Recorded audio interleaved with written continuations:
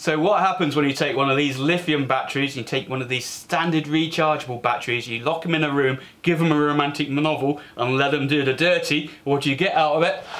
Well, what you get is you get the love child called the Kentli Battery. Yeah, these batteries are awesome. Keep watching and I'll tell you more about them.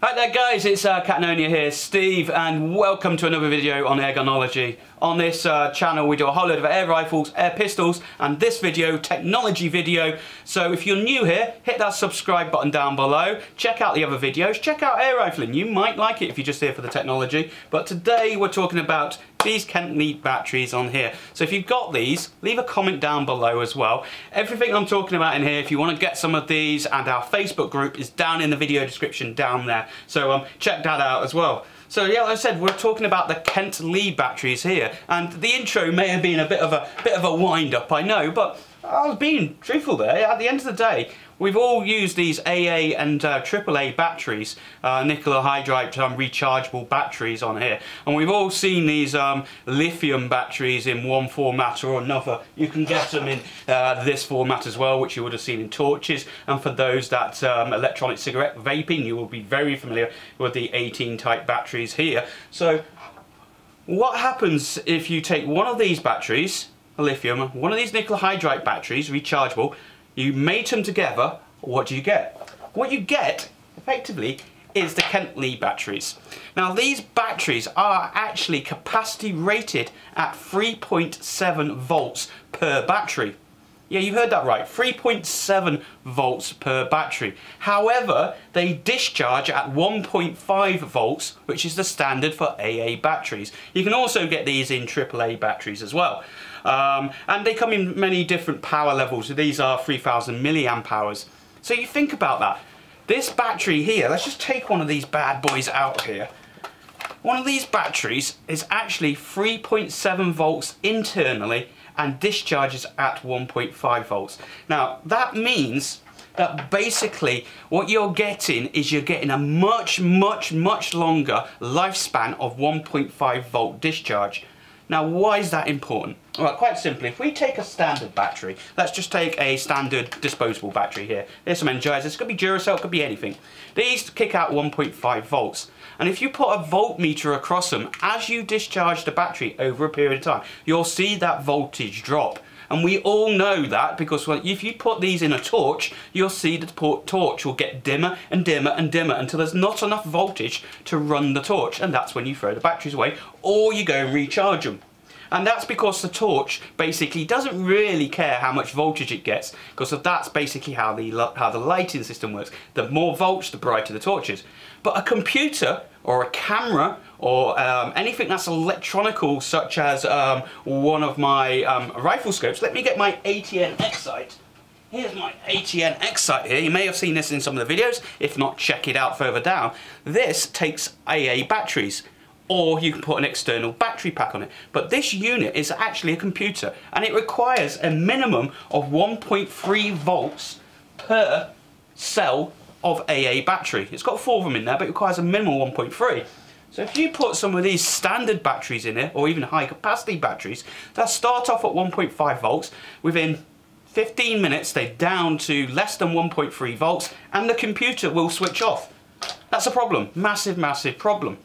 Well, these batteries are different.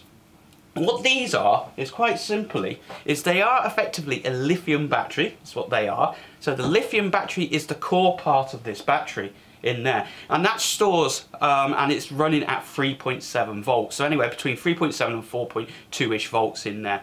And then there's a little microchip in the end of this that actually then takes that bigger capacity and filters it down and trickle feeds it through at 1.5 volts out of the normal terminals, all in the nice dinky AA or AAA format.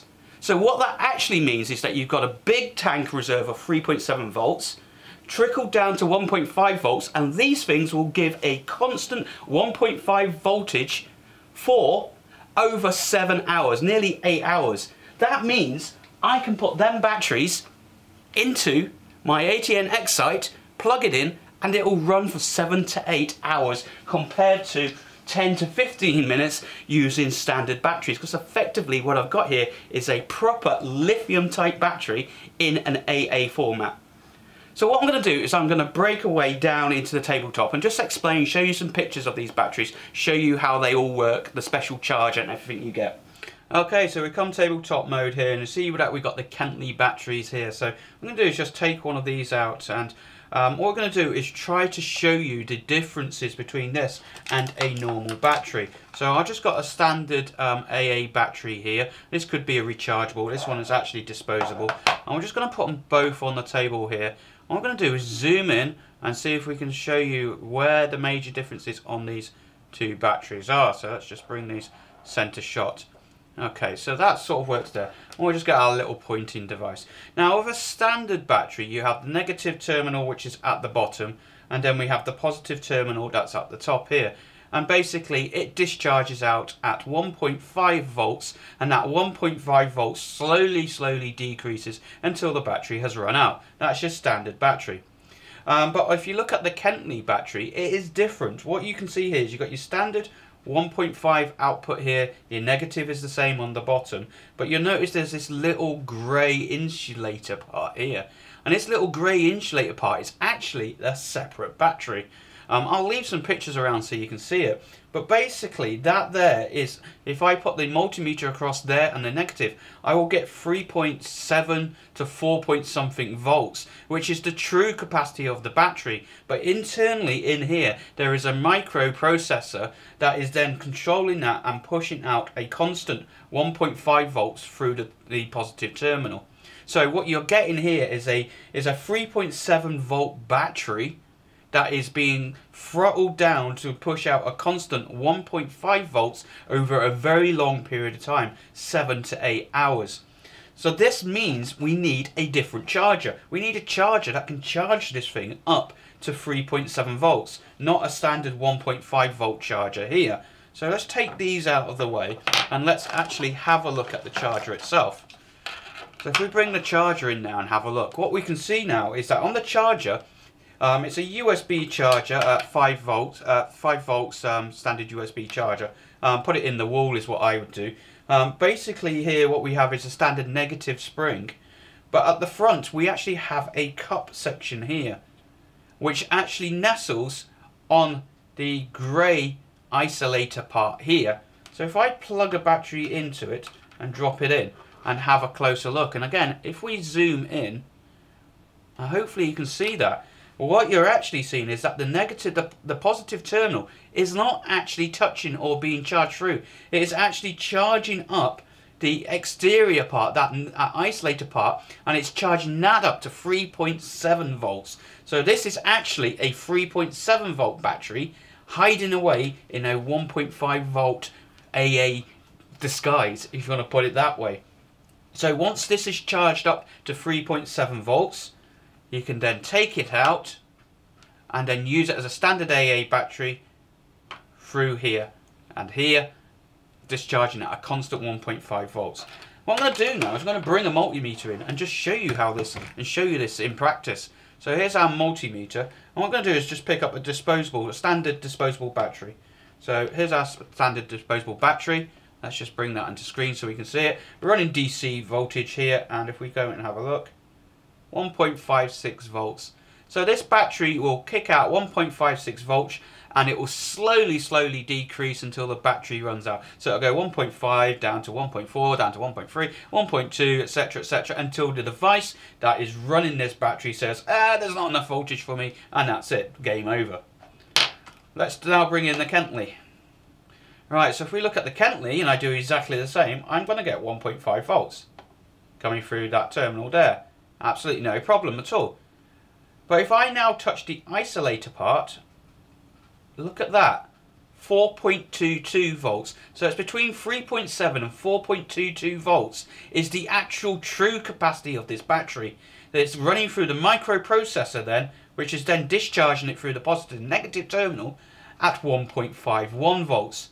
So obviously you're going to get a lot of charge at 1.5 volts, 7 to 8 hours worth out of this compared to a standard AA battery. But of course, that does come at a cost of about £10, maybe even £11 where you get it from per battery. Anyway, let's go back up and we'll discuss this a little bit further.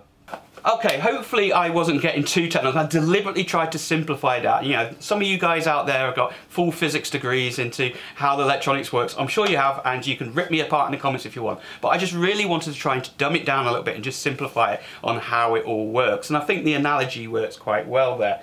So yeah, like I said before, the downside with these is they're damn expensive. You're looking at £10+ depending where you get them from. Now I got mine on a Black Friday deal, so I got this pack here, and there's a pack of 8 in them. You're not going to be able to probably get that anymore, but keep your eye out on Amazon. They come up very regularly on Amazon, nice and cheap on there, but you're looking at about £10 per battery, including a charger on there. But they will last as long as any standard rechargeable battery, 500+ cycles on there, and they will work because of the form factor they are. These are AA or AAAs that you can get. They will work in any device, and they will give a constant 1.5 volts. Now, like I said before, all batteries will have a power drop. They will start at 1.5 volts and they will drop down to basically down to 1 volt, like that. And depending on the electronics that you put these in, there's a cut-off point when they will not supply enough juice to the actual piece of electronics that you're trying to run. So if you actually do use these batteries, you're going to get at least 7 to 8 hours of constant 1.5 volts. Once the internal capacity of 3.7 volts has been drained, the microchip will then shut these batteries off, just like any standard of your lithium batteries. It'll just switch them off on there and they'll disappear. So you'll see that my ATN Excite, when I use it, I run for 7 hours and then it will just switch off. But yeah, absolutely brilliant concept. Unique batteries, but just remember that you can only charge them with the charger. So if you're getting these batteries for the first time, make sure you get a charger with them, otherwise you will not be able to charge them up. You can get them the charger like this, you can get them in wall-mounted USB chargers as well, compact chargers, and you can get multiple packs of these. You know, just search around for them. So do I recommend these batteries? Well, if you're running anything that is power critical, such as, for example, my ATN Excite or some camera systems or anything that requires a constant high voltage, or anything that you're finding that you're putting standard batteries in, or extra long life batteries or rechargeable batteries, and the whole thing sort of runs for about an hour and then that's it, think about putting some Kentlis in there, because of basically you should be getting 7 to 8 hours runtime out of those. Obviously though, you're paying a price. So yes, I do recommend them. Search around on Amazon. I'll leave the links down below for you. But really cool battery on there. So let me know, have you tried these? I know a lot of guys out there use them in the ATN Excites, because of, obviously this is an air rifle channel as well, and this is where I've come across them. But let me know, what other applications have you used these for? What experience have you got compared to normal batteries in which devices? Leave the comments down below, help everybody else out as well. So searched around on YouTube, there's not many videos about these batteries, so I really wanted to sort of bring these to your attention. As always, don't forget to hit the like button, subscribe, leave any comments. Was the video good? Great, give me a thumbs up. Was it crap? Let me know. Give me the thumbs down. I'd really like to know. Don't forget to subscribe, Patreon, and all that side of stuff. And check these other videos out I've got coming around as well. And I'll see you on the next video.